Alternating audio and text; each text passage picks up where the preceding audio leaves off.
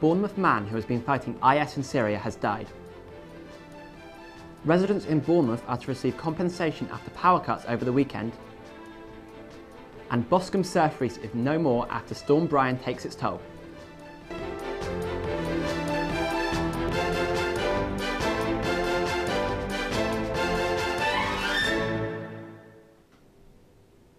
It's 4 o'clock, I'm Ryan Evans. The top story today. A British former IT worker who has been fighting IS in Syria has been killed whilst clearing landmines in Raqqa. It is understood that Jack Holmes, aged 24 from Bournemouth, died in an explosion as his sniper unit cleared mines. Buzz News spoke to Jack's best friend and colleague, Ozkan Ozdil. He was happy-go-lucky. He loved life. He's always made plans to go out and do something. You know, he tried to make it look like he didn't care, but he'd always be looking after everyone. Even if you knew him only 5 minutes, he'd have something to talk about with you. Just a lovely bloke. He would talk to people on behalf of everyone. He would be the fixer if anyone needed anything. We want to celebrate his life and his achievements more than anything. Bournemouth residents are to receive compensation after a power surge that left 470 properties without power this weekend. The surge affected homes in St Clement's Gardens, Walpole Road and Hamilton Road on Friday. Earlier, I was joined by reporter Chloe Randall to tell us more and started by asking what the cause of the power cut was. The Scottish and Southern electricity networks have said the full cause is not yet known. Were there any effects as a result of the power surge? The power surge caused faults in fuse boxes, filled some homes with smoke and started a fire on a roof in Hamilton Road. When did power resume in the area? Power resumed in 200 homes on Saturday, but for the remaining homes it wasn't until late Sunday afternoon after engineers had carried out safety checks.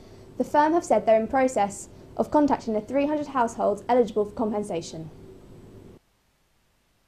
Storm Brian hit over the weekend, leaving Boscombe's ill-fated surf reef in tatters.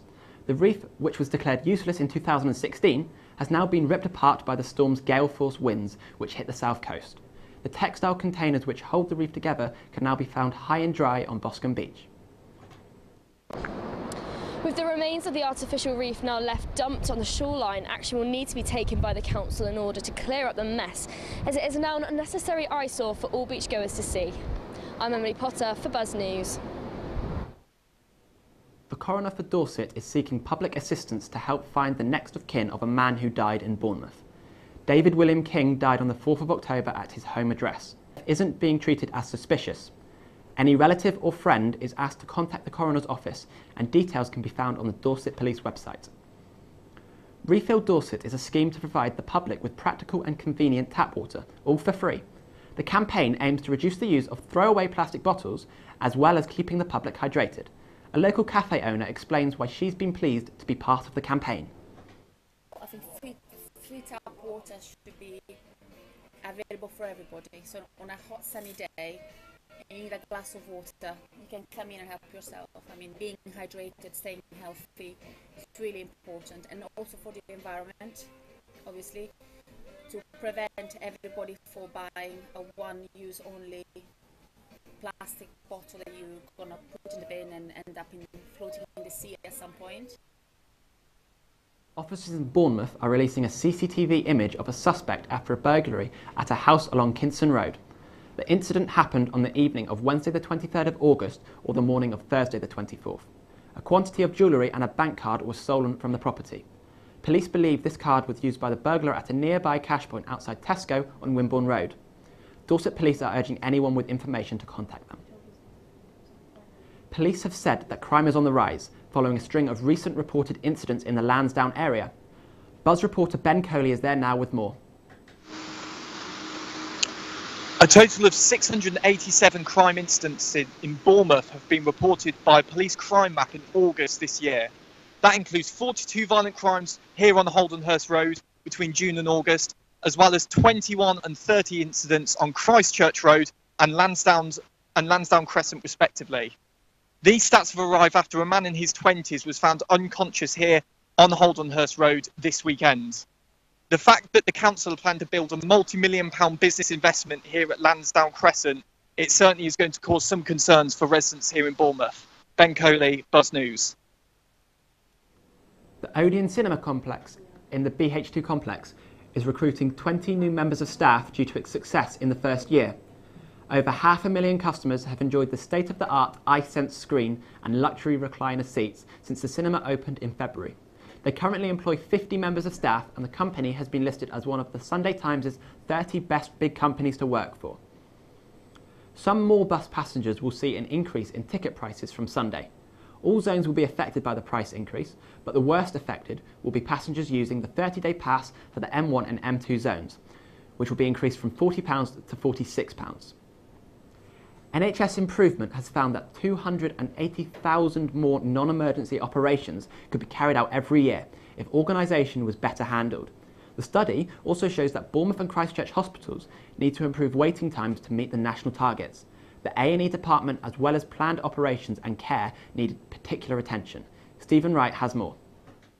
95% of A&E patients should be seen within 4 hours of GP referral. That's the national target that Bournemouth and Christchurch hospitals are failing to meet. Despite having 94.5% of its patients being seen within the timeframe, Bournemouth and Christchurch hospitals rank 16th out of 134 UK trusts in this department. The national average is 89.7%. Meanwhile, Dorset County Hospital ranks second in the UK, with 98% of its A&E patients being seen within 4 hours of GP referral. Planned operations and care is another area that requires improvement in Bournemouth and Christchurch hospitals. 91.8% of patients are seen within 18 weeks of referral. That's 0.2% short of the target. Nonetheless, this figure is still higher than the national average of 89.4%. One department in which Bournemouth and Christchurch hospitals excel in is cancer care, as 89.8% of these patients are seen within 62 days of urgent GP referral. That's 4.8% ahead of the national target and 7.2% of the national average. There have been calls for more support for patients suffering from dementia after Alzheimer's Research UK revealed that Christchurch is one of the UK hotspots for the disease. Jake Stolte reports.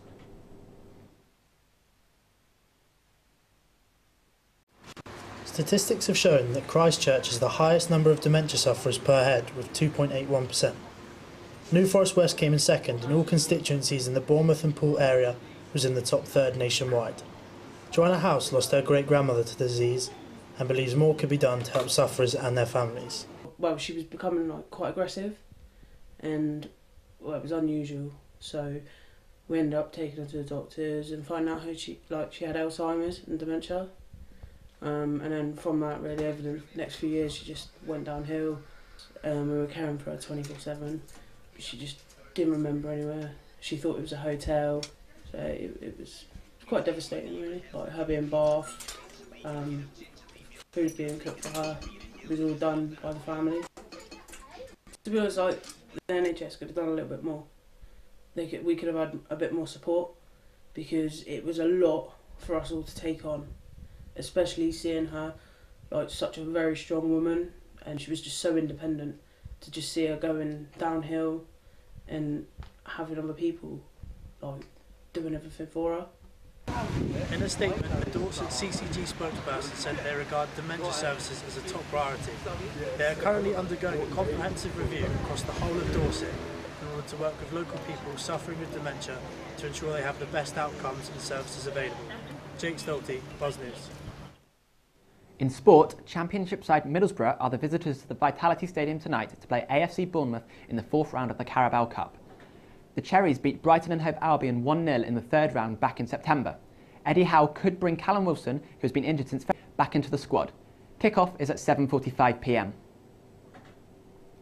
Poole Town will travel to Wiltshire side Downton in the Bournemouth Senior Cup quarter-finals tonight. The Dolphins will field a team with an average age of just 18.